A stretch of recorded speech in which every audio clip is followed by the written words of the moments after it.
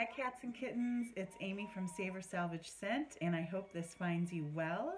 Today I'm going to, in anticipation of the Academy Awards next week, talk to you about perfumes worn by celebrities, namely film stars or artists. This wonderful idea was given to me by my friend Peter, who is, like me, deeply into film, and thought it would be fun. So to those of you new to the channel, this mostly focuses on all things perfume and fragrance related, with an occasional other creative or DIY project. And to those of you returning, thank you so much for staying in touch and for supporting me with your enthusiasm and encouragement. And let me jump into the rules. So first, I should say, this might be obvious for some, but I do this for fun. I am not paid to do this. This is a hobby, and a few kind people have pointed out that I do not have high-tech skills, nor do I have high-tech equipment. I hope you'll roll with me. This is a pet project for me. And for that reason, occasionally, I mean, you'll hear music in the background because that's how I live. And you might hear everything from a motorcycle to a lawnmower to a cat. I live in the city, and these are the things that go down. Okay, next, when I talk about, I'm going to talk to you today about research I've done around what film stars wear, all the way back to probably I think the 30s, 40s to today. Obviously, I have a limited list. I have a really long list to share with you. However, I don't know about everybody, and there are some actors that maybe I didn't own the perfume or know anything about it, or I might, just not know about them. So I'm going to share with you a limited list. It's still, I think, maybe 35, 40, 50 deep. I wanted to focus mostly on perfumes that I own, although once we get into the modern age, you'll see that there are some that a lot more that I don't. And so those of you who might own these that I talk about that I don't own, I would love to know a little more. Or if you want to chime in and leave in the comments your favorite, what your favorite star wears, that would be fun. Based on today's theme, I don't know if any of you know this, but I used to sell vintage clothes as kind of a side project in my life. And I thought it would be fun to kind of wear 40s, 50s garb, because that's mostly, I think, where my research kind of starts is, some of the old starlets and what they were wearing. On that note, sadly, I couldn't find as much about what men are wearing. That's just not publicized as much, I don't think. So I would say 75 to 80% of this list is things marketed to women, but I definitely try to share both. So let's get into it. I'm going to start I'm going to do this in kind of three sections. One will be vintage perfumes, or perfumes that were popular before I was born. I was born in 1971. And so I'm going to start there. Then I'll talk about perfumes that I was reading or learning about when I was growing up, so people who were wearing those scents. And then I'm going to talk about what's more popular today. And you'll see some different trends. I thought this was really interesting, so I hope you do too. So I'm going to dive in. As far as vintage perfumes, I am going to start with, and I have a new setup today that I'm trying. I'm sitting in a corner of my room. I don't know if you can see. Behind me is one cabinet where I store a lot of my perfume. I would say about half of my collection. And this is a big cabinet that has my vintage, mostly vintage, although some modern hat collection here. So in a cozy little spot in my room. All right, so, all right, one of the first I'm going to talk about is Taboo. This was worn by Dorothy Dandridge and Ava Gardner. Beautiful. To me, this is really like an oriental. Oh, and I meant to say, I'm not going to talk about every note. I'm going to talk very little about each perfume. Really, my intention behind today's video is just to share what people have been wearing or are wearing, and then hopefully you'll want to learn more and do some research on your own if you're so inclined, or some of you will know and own these, I'm sure. So Taboo, a great perfume still made. You can get this at discount stores. I think I paid $3 or $5 for this bottle, for real. And it's great. A lot of people call it animalic. I think it smells amazing. Incredible. I think it does have civet or something in it. So Dorothy Dandridge and Ava Gardner. I would say, as far as the vintage perfumes and the kind of old Hollywood stars, I would say the house that I read about most was Guerlain. Not surprising. Oh, sorry. One before I dive into Guerlain. I read that Ava Gardner also wore Fleur de Rocaille by Caron. And also, Beyonce wears this. Most of my research is going to focus on actors. I do believe Beyonce has acted some too, but occasionally I throw in a musician because I can't resist. But yeah, Fleur de Rocaille by Caron, worn by a few people as well. And then once we get into Guerlain, gosh, there's a lot. There's a lot of people that wear it, that wore it, that continue to wear it, and you can guess some of the more well-known perfumes that have been worn by a lot of people. So next, we're going to talk about Shalimar, one of my favorites, smoky, lemony, vanillic beauty. A lot of people think it smells like cigarettes or old school. I think, it was created around the time of the flapper, and I think it was really one of the things it was created to be was something that held up to cigarette smoke. So there it is, but I love it. So Shalimar, who wore it? Rita Hayworth, Bridget Fonda, Brooke Shields, Dionne Warwick, Joan Collins, Meryl Streep, Shirley MacLaine. It's a long list. And it goes on. I mean, I know there are many more people that have worn Shalimar.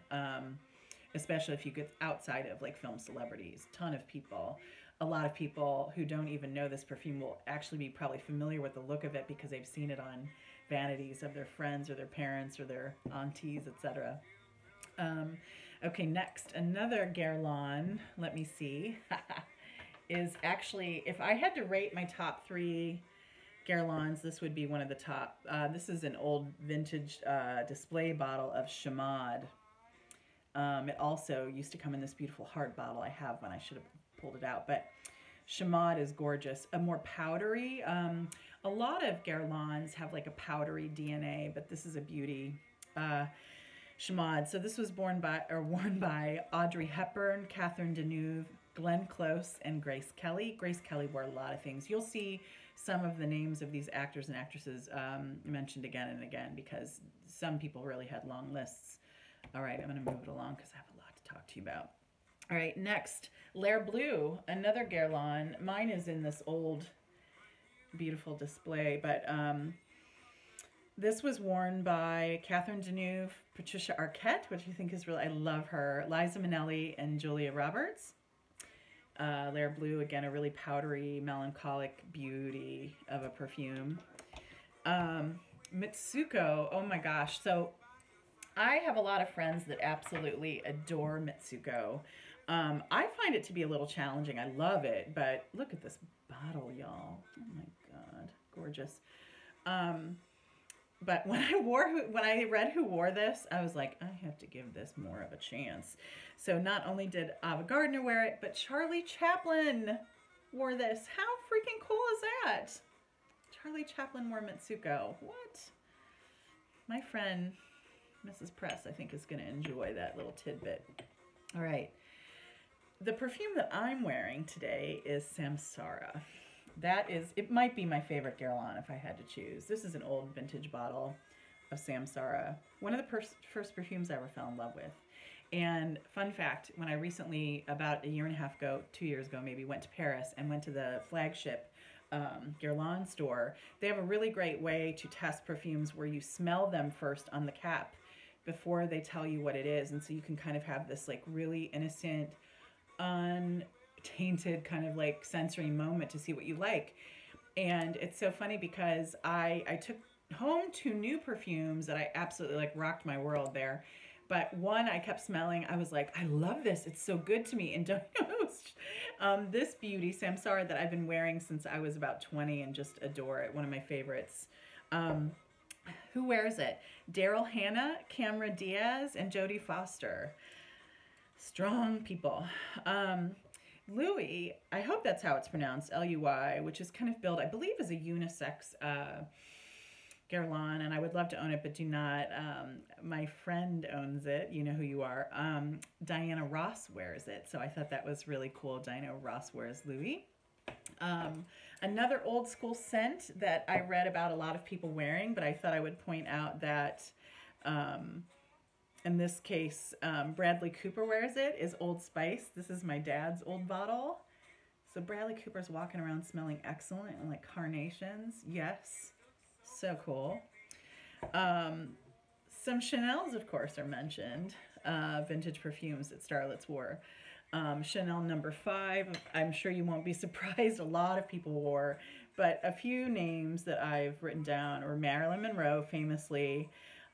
Virginia Madsen, who I love and I think is so cool. And Sharon Stone wears Chanel number 5. Chanel number 19. I do not have the original. I have the Poudre. It's worn by Catherine Deneuve and Catherine Zeta-Jones, which I thought was really cool. Then there's some Lanvin fans. Arpège, gorgeous, woody, I think kind of oak mossy. Was worn by Grace Kelly and Jane Mansfield. Something I don't own but would love to own. I do not own many Creed fragrances. They're really, really costly. But Florissimo was famously created, I think, for Grace Kelly for her wedding day. But it's a gorgeous floral that I've smelled before. I don't own, but I thought it was worth mentioning. Miss Dior is a perfume that a lot of people have worn or wear. A lot of you will know this. This is a more modern interpretation, but Miss Dior has been around for a long time. Gosh, I want to say 60 years. Angela Bassett, Natalie Portman, and Jennifer Aniston wears it. And by the way, another rule that I kind of covered when I made this list is people who have had perfumes made for them or made by them, I have not mentioned. So like Jennifer Aniston has a lot of perfumes that she's created with noses. I haven't mentioned that because obviously it's, you know, I'm focusing on the perfumes that people make, not through their own marketing, if that makes sense. Oscar de la Renta was another that is mentioned often, which I was excited about because I really, really love. This is worn by Sharon Stone and Jamie Lee Curtis. I love her. So beautiful, powdery, gorgeous thing. Oh my gosh, so beautiful.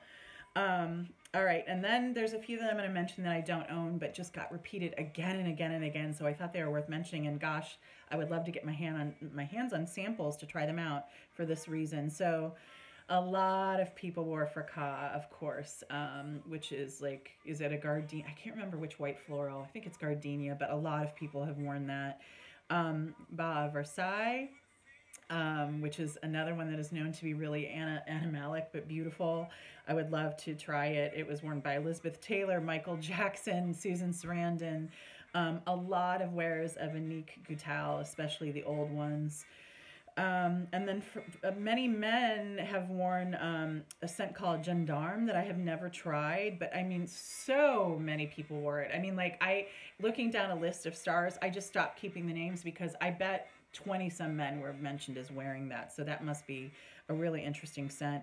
A lot of men and women have worn or wear Guerlain's Vetiver, and that wasn't surprising to me. It's gorgeous. A lot of men wear Bijoux for Men, Habit Rouge by Guerlain, and many of the Creed fragrances. So like, gosh, what is it called? Green, is it Green Irish Tweed? Silver, is it Island Water? You can tell that I don't own Creeds, but anyways, they're super, super popular with film stars. Yeah, and so you'll see those names mentioned again and again and again. Okay, so now I'm going to move into my years of growing up. So I would say kind of like 70s, 80s, all the way into early 90s.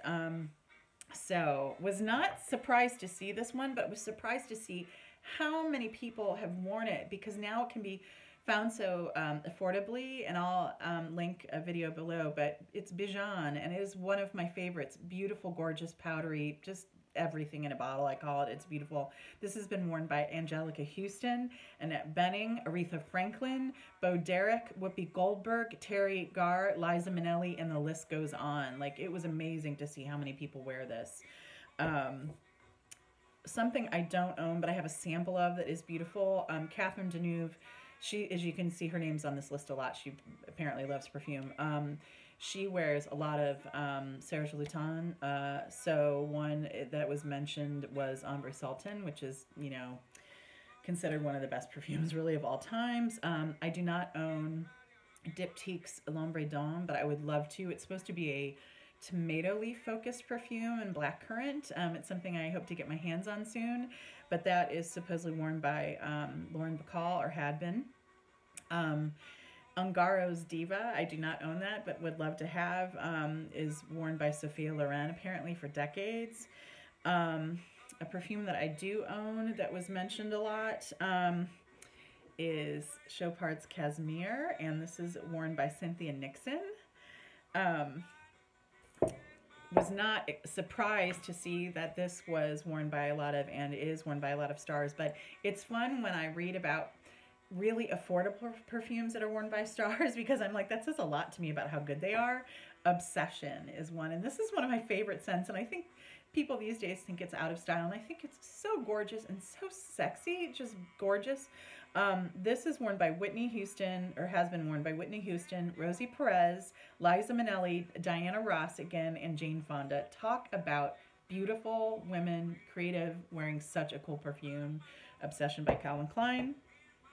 Isabella Rossellini is known to wear, I have just a little tiny bottle of Nagi Noir, which I think is out of commission now. So beautiful, just a gorgeous, gorgeous thing. Amarage is a love of, oh, where is my bottle? It is somewhere here. It's a teeny tiny one. Is also worn by Diana Ross. You can see her name on this list a lot. She must really love perfume.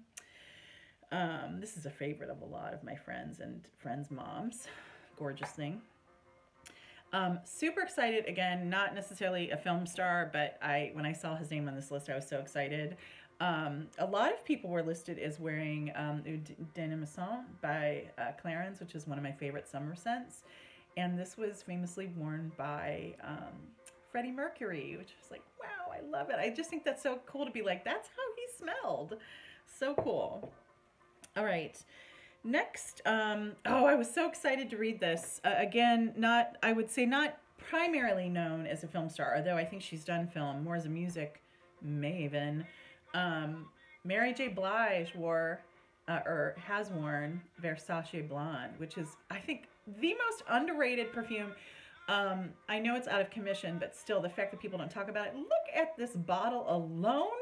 This is one of the most beautiful white florals I've ever worn. I love it. Yeah, Mary Blige has rocked this. So cool to know. Versace Blonde. It's fun when you read some of these too and you're like, yeah, I can see that. She's so opulent. Everything she does is gold and beautiful and fabulous, and like, can totally see her wearing this. Next, my beloved, this might be my favorite and my sister's favorite, Chanel Cristal. This has been worn by Rachel Weisz and Juliette Binoche. So cool. I can totally see them wearing it. Classic, but modern somehow too. So cool. Again, I love when I read that stars read cheapies like, or wear cheapies like the rest of us. They're just like us. Nicole Kidman wears a lot of things. I've seen a lot of lists with her on it, but she wears Tea Rose by the Perfumer's Workshop that you can find for like $10 a bottle, and it's fabulous. So cool. I love somebody who has money that doesn't just have to be swimming in money. Like, when it's good, it's good. Tea Rose is great. On that note, Salma Hayek apparently, well, she wears a lot of things, and I'll get to. She wears one of my favorite niche houses, but wears Opium, which I love, by Yves Saint Laurent, and can now be found affordably. Let's see, next. Sarah, speaking of people who can get down with cheapies, Sarah Jessica Parker, not only does she wear her own fragrances, and she wears some expensive ones, which I'll get to, but she famously wears Skin Musk, which I love. Again, dirt cheap, fabulous. I mean, if you like musk and you grew up in my time, This is a favorite. Um, some that I don't own that I thought were worth mentioning. Katharine Hepburn, apparently one of her many perfumes that she owned was Rive Gauche by YSL. I am dying to own that. I've heard it's a great unisex scent, and it's right up my alley with the notes. Jason Momoa wears Davidoff Cool Water, which I think is cool because that's another affordable scent. George Clooney wears Creed Green Irish Tweed. Not surprised. I can totally see. He has great taste, by the way. Every time I read about lists of his, I'm like, yeah. And then Gwyneth Paltrow apparently wears Calyx, among many other things, but loved Calyx when I was growing up by Clinique. Don't own it, but just a really crisp, beautiful scent. So today, what are people wearing? Back to George Clooney. I don't own Musk Ravageur by Frederic Malle. I own a really great scent that smells a lot like it, though, and I have smelled it. I love it. Apparently, he wears that and loves it. Can totally see that. Another affordable scent worn by a starlet.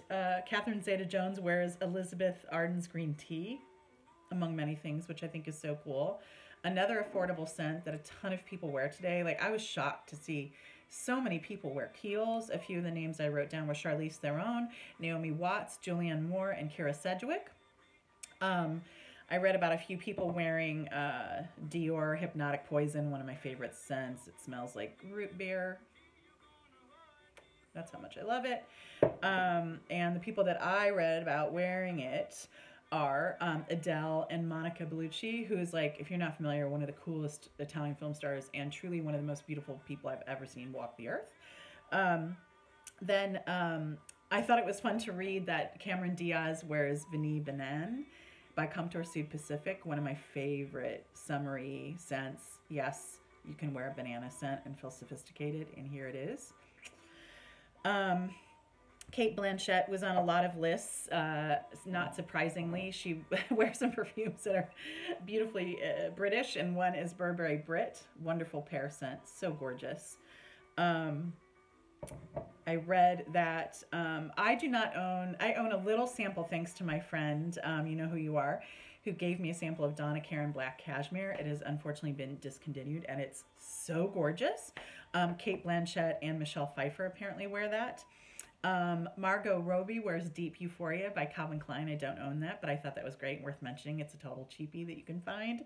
Really cool. I have smelled it. It's beautiful. Another thing that I've smelled that I don't own that I love, Sofia Vergara wears a scent that's marketed to men, which I love, and it's Terre d'Hermès. Oh, so beautiful. So beautiful. A little more pricey, on the pricey side, Sarah Jessica Parker wears Comme des Garçons Incense Avignon. I have smelled that. I love incense scents. It's incredible. It is so churchy and beautiful. Not surprised she wears that. She's just, I think, edgy and makes the coolest scents. Sienna Miller wears Jo Malone, apparently multiple Jo Malones, but one she has worn that I have owned but no longer own is French Lime Blossom because I ran out of it because it's terrific. Will Smith apparently wears Vera Wang's cologne, which is awesome. I have not actually tried that, but would love to. Christian Bale wears YSL Pour Homme. Would love to try that because I think he's so interesting and edgy and takes the coolest roles. One of the coolest things I've ever read about a starlet wearing perfume is Salma Hayek, has a really interesting list of perfumes that she wears, but she supports the niche house Alchemia, which I love, out of Massachusetts. Shara Lemereau is the nose for that house and just creates the most beautiful things. And apparently Salma Hayek wears a list, but one is called Les Mystères. I have never tried that one actually, and I own a lot of Alchemia scents, so now of course I must try it. But I love that she has all the money in the world and she supports a really affordable niche house, and that's how good it is, y'all. You've been told. I swear, it's so good. She also wears Balenciaga's Flora Botanica. I do not own it, and I'm dying to try it. I heard it's a really interesting rose scent that has a lot of carnation and cannabis, actually, and I've heard it's beautiful. Salma Hayek also wears Bottega Veneta's Knot. And then I would say, again, there are a few perfumes that were just mentioned over and over and over again that I stopped writing down the names of the people, But many of today's celebrities, like dozens, wear either Kai oil, which is super popular and kind of like a clean scent, one called Child that my friend Leslie actually wears, and I hope you're watching this, Leslie. And then one called Clean Fragrance, and then a lot of people wear Eccentric Molecules. I could not believe how many people wear those four scents actually, and it says a lot to me about the trends that like today's trends are really much more about, I would say, scents that are sold as innocent or clean. Not sure about that. Um, Again, it's all kind of what you're used to, but I really miss some of the old school scents that did smell kind of more like body or animalic. But you can see that the scents these days are gearing much more toward like clean scents, which is kind of one of the trends. And gourmands, but I thought it was kind of interesting that I did not see a ton of gourmands on the list.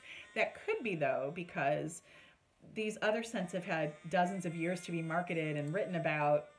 And so the older school scents obviously are not as gourmand focused. So maybe if we read a list of what people are wearing 10 years from now, we're going to read a lot more about gourmands. So it'll be interesting to see. So I hope this was fun for everybody. I would love to hear from you about, you know, if you want to chime in with a scent that you're really loving that I haven't mentioned that you know that a star wears, that would be fun. What scents do you think are overlooked, or do you think if we read about stars in 10 or 20 years, they'll be wearing then? Thanks for watching. Hope you're well and talk soon. Cheers and enjoy the Academy Awards. Bye.